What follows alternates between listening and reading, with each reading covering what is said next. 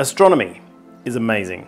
There are other hobbies, but astronomy costs more than them, and anything that costs more is automatically better. You might think that you're cool because you can play that riff from The Weeknd on your guitar, but that's peanuts compared to astronomy. In the last decade, we've seen the best images of space ever taken by named telescopes that float in space, but also a sudden rapid increase in quality from images taken from ground-based telescopes, even telescopes you can buy in Walmart. But one thing all these great images have in common is that straight out of the camera, they look like poop. Before the data that costs billions of dollars to acquire ends up as a beautiful wallpaper background behind your favourite mobile game folder, teams of scientists hand over their precious data to the professional astrophotographers who reduce and calibrate the data with dark and flat frames, subtracting all the garbage in the image to reveal the glistening diamond in the rough. G'day, Dylan O'Donnell here from Byron Bay Observatory, and I'm here to talk to you about flats. Not those kinds of flats, flat frames. I'm going to show you the easiest way to do flats and how I'm doing it now. Roll the intro.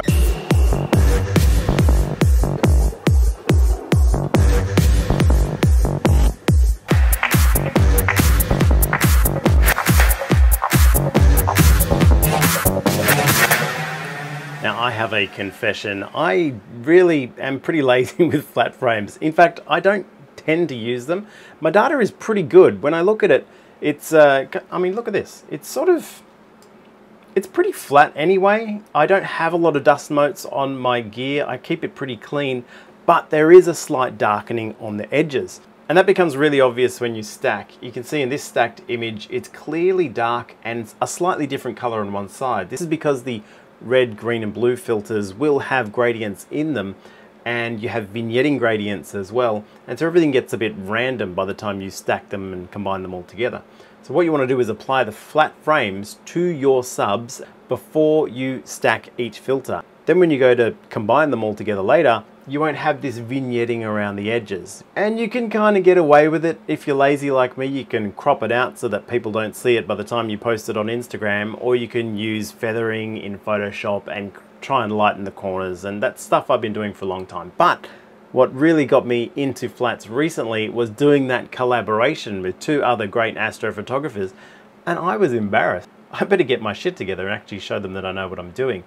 So I did, and I worked out how to do flats, and it was easier than I ever imagined. So I'm currently getting some data on this Dragon Nebula near the Tarantula Nebula, and I'm going to apply some flats. I've already done my hydrogen. I'll do oxygen now to show you exactly what I mean. So let's go into the observatory.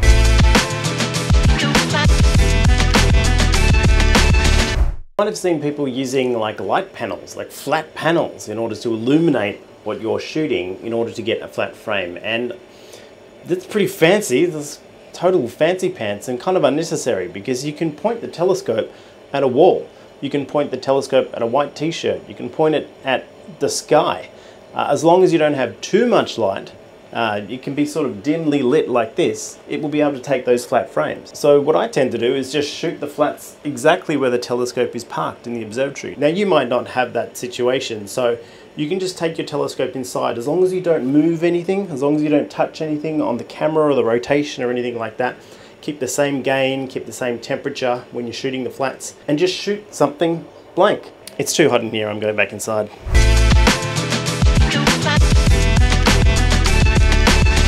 Okay, I'm in N.I.N.A in the Flat Wizard. So we're just going to click on Flat Wizard here, and I'm going to change my filter to oxygen because that's the flat I want. I have the observatory ready to go. I just opened the door so there's a little bit of light in there. And it has the min exposure, the maximum exposure, 10 seconds, and it will figure out what's the best exposure to do. It's got step size, the histogram, leave everything else default. Like, N.I.N.A knows what it's doing. So I'm just going to click play here, and it's going to start taking some test exposures to see exactly how much light is in there.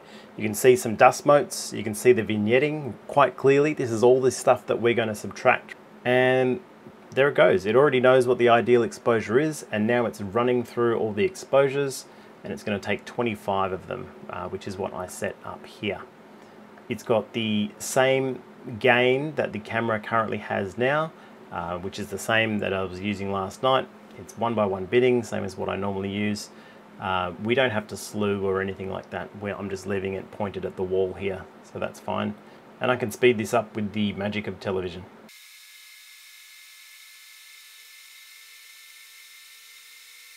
And we're done. Now we have to stack these in such a way that we can use them as flats. So let's jump over to PixInsight. Okay, in the Flat Wizard folder in N.I.N.A, we should find our flats. Add them all in. There's 25 of them. Now we want to do a few things to get these settings right for flats. For flats, we want to change this to multiplicative. Weights don't care. We do want to generate integrated images. That's all fine, that's all fine. Now when it comes to rejection 1, we want to change this to percentile clipping and equalize fluxes. All of those ticked, and clip high range as well. And that should be about it. We can now stack this using the, now we hit that little dot there to apply global, and it should integrate our oxygen flat frame. Okay, it gives us some rejection maps here which we can close and just stretch the integration it leaves us with Control A, and then you can see the dust motes there, you can see the vignetting. This is all the stuff it's going to remove. Great, I'm going to save this off as a master flat for oxygen. And I'm going to save that in the project itself. Keep it as 32-bit. Now how do we know if this worked?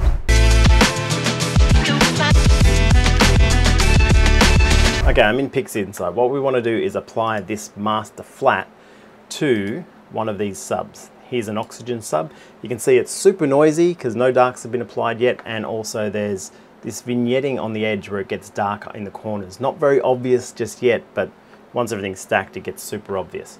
So we're going to go into image calibration here, and we're going to add our target frames, which is just this, for the example, just this one oxygen that we've got in here. And I will add that, and then I'm going to untick all of these except for master dark and master flat. In the master dark, I will add my dark, and I'm going to untick optimize, and in master flat I'm going to add my flat frame which we just created. There it is. Now I'm just going to apply global again, and it should generate a nicely calibrated sub. We can check that by going into the folder, and so now we have our uncalibrated one and our calibrated sub with _C. And we open up that one, we should be able to compare. Now if we compare both of these corners, you can see all the noise is gone, but also that vignetting is gone. Where it darkens off towards the corner, that's now gone. So when I go to stack all of these calibrated oxygen frames, it'll all look good. That's it. It's pretty easy, right? You don't need a light frame, you don't need a light box, you just need a blank space, a blank wall, anything. If it's too bright or if it's too dark, N.I.N.A will tell you when you run that flat wizard, and then you can adjust the lighting in there. You can set up a lamp in the room, try and make it as sort of even as possible, so you don't want light just coming from one edge of it, but you know, shine some light. Ambient light is fine, and you don't need any fancy equipment. I really almost went down the road of buying a light panel. Now that might be convenient if you're out in the field and need to take light frames after your image run, but you can also use the sky. This trick works on the sky. So as it's on sunset and the sky is getting dimmer, it's not fully bright, there's no harsh sunlight, but it's still quite bright out there. Just run your flats then. It only takes like a few minutes, and then you've got all of your flat frames ready for that imaging session. Easy, right?